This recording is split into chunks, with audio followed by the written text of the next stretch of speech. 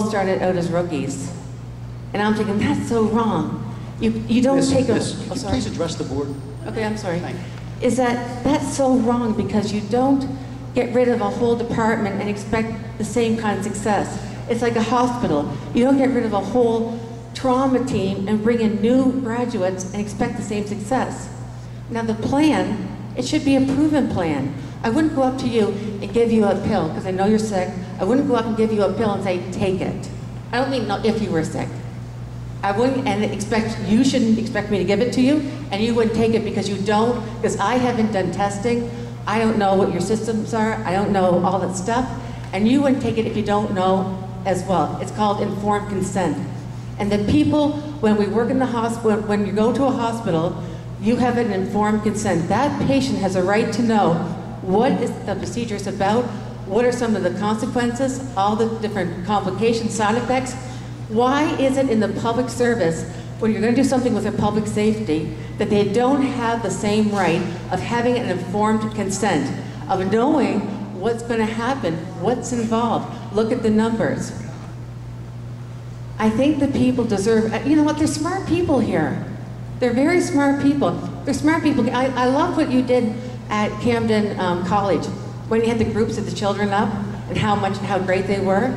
I love that. There's so many good stories like that, but then they're denied, her parents are denied the right to vote about their police department being dismantled. And that sends the wrong message. And the people here, they should be demanding a right to vote whether the Metro Police plan goes into effect. Inform them, show them the plan, get experts in, like the FOP National President Chuck Canterbury said. There are agents that should be involved. Right? The FOP? Pardon me? The FOP pays you? Yes. But the thing is, I'm a nurse. And I'm a mom. And you know what? Just like you work for us. It doesn't matter. It doesn't matter who pays me, because you know what? It's my knowledge that I've grown there. It's like, you know, when you're a nurse, the big thing you do is that you don't work for the money. You work because you care about helping people. And I'm telling you, I've put in a ton. I've worked harder in my life because I want to help the people. You say you want to help the people in Camden.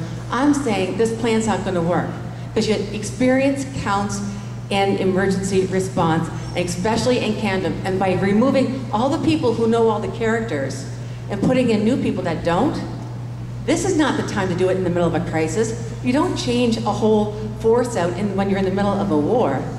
Because what's going to happen, it's going to be easier for the drug dealers to come in to get their drugs and go out and go into our schools. I mean, the drug dealers are thrilled. Go into the schools, go into the, you know, the families that are all struggling right now. We have to make it harder. And we're so fortunate to have a police force like Camden that are willing to do the difficult work, willing to chase down the guys.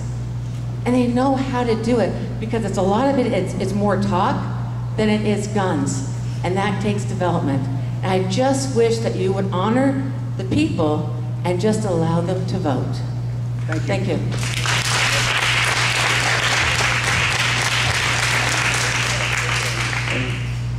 Brian Morton. I live in North Camden, which in the last month has seen somewhere around 8 murders take place in the mid-afternoon. We're not talking about at night, we're talking in the middle afternoon, 1 o'clock, 2 o'clock.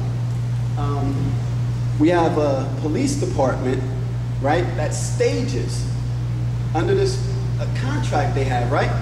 30% of our officers are off duty when they should be on duty at any given day. That's not true. That's not true. 30%. I didn't interrupt her. I would love for you, like, not to interrupt me. I would just love the same thing that's been given to be gave to me.